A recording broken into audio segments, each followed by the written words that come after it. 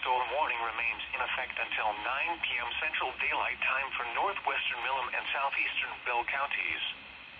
At 8:17 p.m. Central Daylight Time, a severe thunderstorm was located over Salado, Oregon, 10 miles southeast of Harker Heights, moving east at 20 miles per hour. Hazard: tennis ball size hail and 70 miles per hour wind gusts. Source: radar indicated. Impact: people and animals outdoors will be injured. Expect hail damage to roofs, siding, windows, and vehicles. Expect considerable tree damage. Wind damage is also likely to mobile homes, roofs, and outbuildings.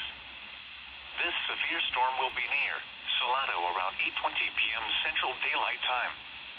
Holland around 8:40 p.m. Central Daylight Time. Little River Academy around 8:50 p.m. Central Daylight Time.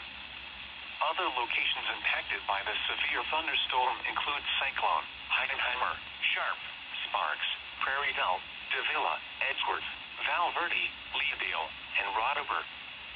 Continuous cloud-to-ground lightning is occurring with this storm. Move indoors immediately. Tornado watch number 94 has been canceled for the